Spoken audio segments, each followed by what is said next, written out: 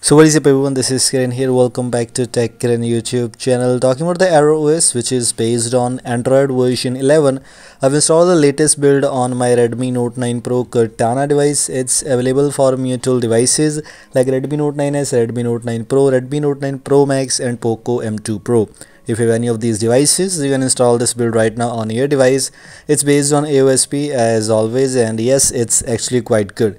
It is super fast, it's super smooth, no lags at all, good battery backup, some limited kind of customizations. It's kind of a really great kind of custom ROM for this device. You should definitely give it a try if you're looking to install a custom ROM. As you can see, there is a very interesting kind of smoothness there, no lags, nothing else. Even after using 120Hz on my Poco X3, I normally don't use 60Hz on my other devices, but in this ROM I still didn't got any kind of lags. It's smooth, it's actually quite smooth, so this ROM is actually good.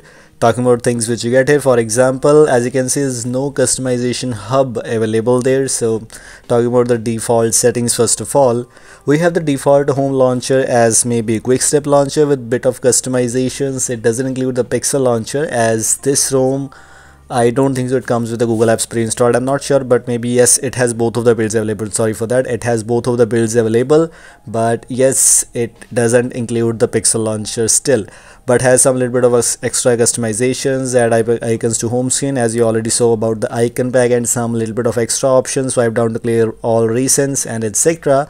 And the UI is actually good to see actually. And talking about the default wallpapers and else, you have the normal same kind of Arrow OS wallpaper which you get in almost every kind of custom ROM, every kind of device. When you use Arrow OS on that device, you will still see this same wallpaper there.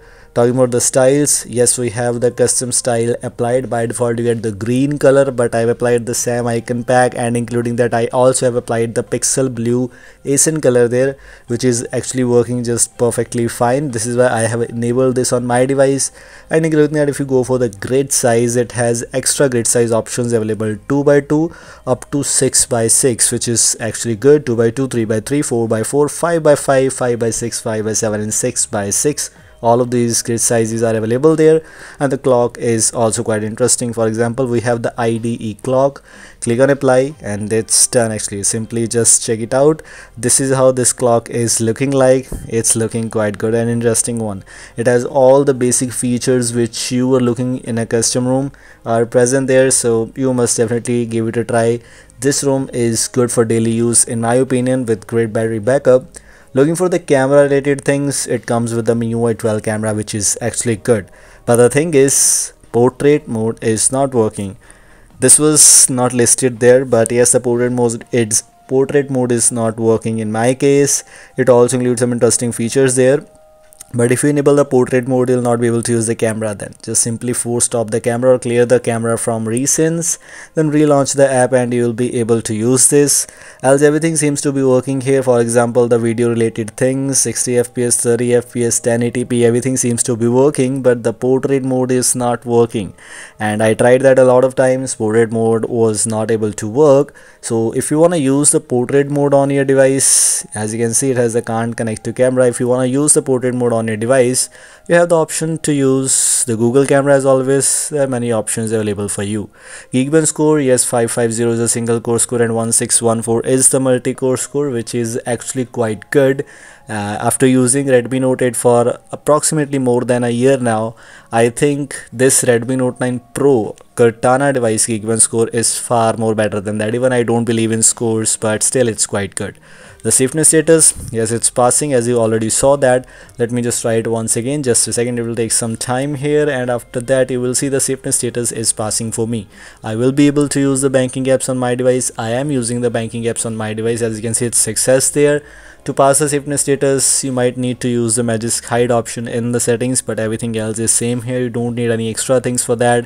If the magic hide is working for you, it's good.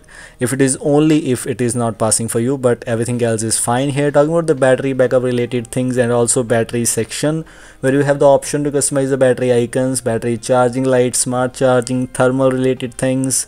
And also talking about the battery usage, as you can see, I didn't charge my device much, but getting more than 2 hours of screen on time, which is good.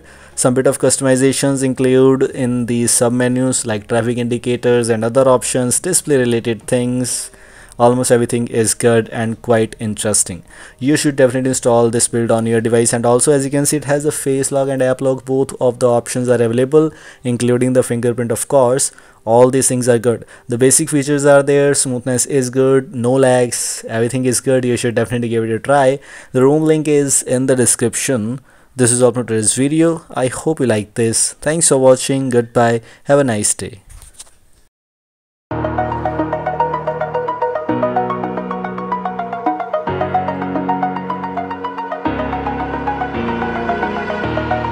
Over the edge, feel like I'm floating through the air.